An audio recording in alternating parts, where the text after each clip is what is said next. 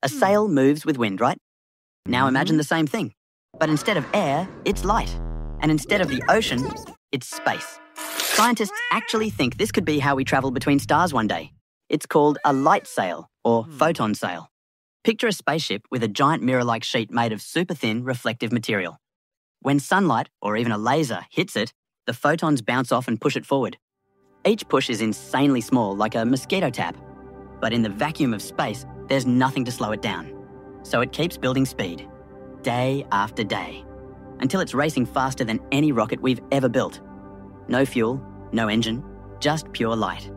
And the wild part?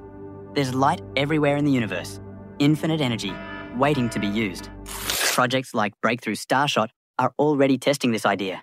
Tiny ships sailing through space at maybe 20% the speed of light. So yeah, we might actually cross the stars someday. Not by burning fuel, but by riding sunlight itself.